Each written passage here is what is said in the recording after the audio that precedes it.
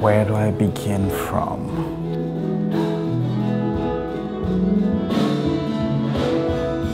Growing up there, you can't dream of becoming a dancer, really.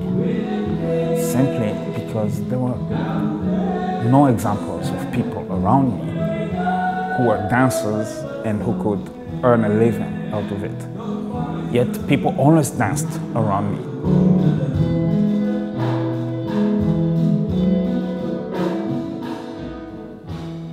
When you're interested in the history of a country like Congo,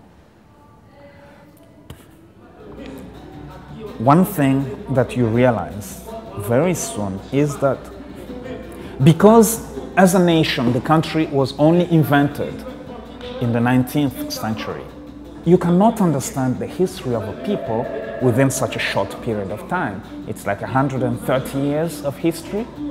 You can't understand, because it takes centuries to begin to understand the evolution of a people. Discovering dance, I came to realize that through dance, I could access a much older archive. Because genetically, there are things in my body that connect me to generations from thousands of years ago.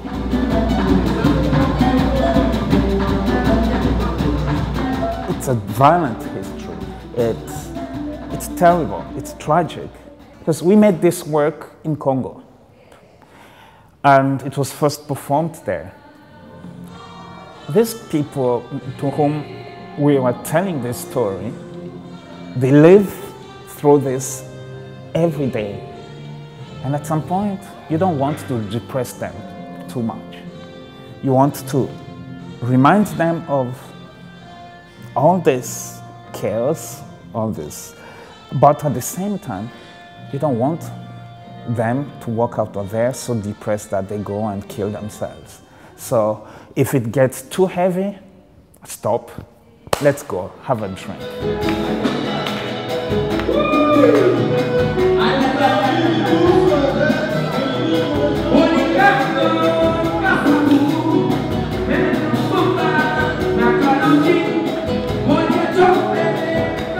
The challenge then is trying to make some poetry out of it, because I really hope that I manage, even for a brief moment with all this, to make some poetry, you know, yeah.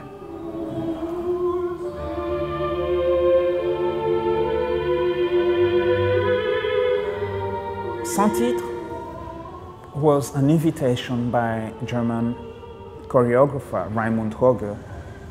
And so I can say that Raimund built the house and then he invited me to live in that house. And he didn't tell me how to live in the house, but somehow he explained to me how his house works. When I reflect on history, I create a big scream. On the other hand, when Raimund reflects on history, he creates a lot of silence.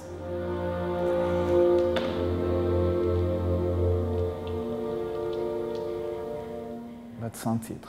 It's this delicate, fragile moment, and yet, in this fragility, hopefully we can find strength, you know, to continue, to stand in front of people and just, yeah. The world is collapsing, but the body in its fragility is here. We're here. And that already can be a very strong thing.